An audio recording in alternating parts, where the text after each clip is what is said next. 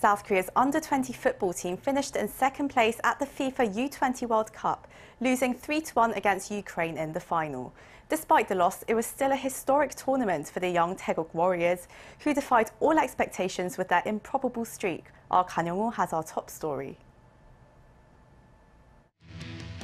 Team Korea gave its all, but came up just short of taking home their first ever FIFA World Cup trophy.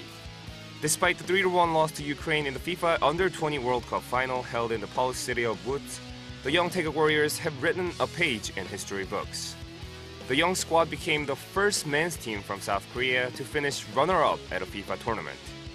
Team Korea scored the first goal of the match as Lee Kang-in converted a penalty kick at the 5th minute after video reviews confirmed a foul on Ukraine at the right edge of the penalty box. But the young Taegeuk Warriors could not hold on to the early lead, allowing 3 unanswered goals, 1 at the 34th minute and 2 more in the second half.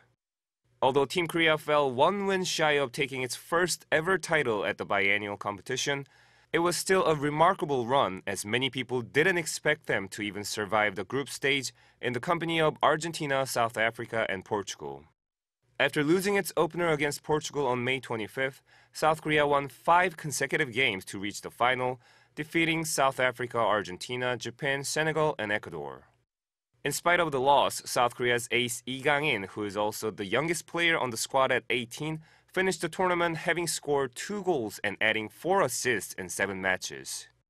For his exploits, Lee was named the winner of the Golden Ball Trophy, an award given to the best player of the tournament. He has become the first South Korean player on the men's side to win the top individual award at a FIFA tournament.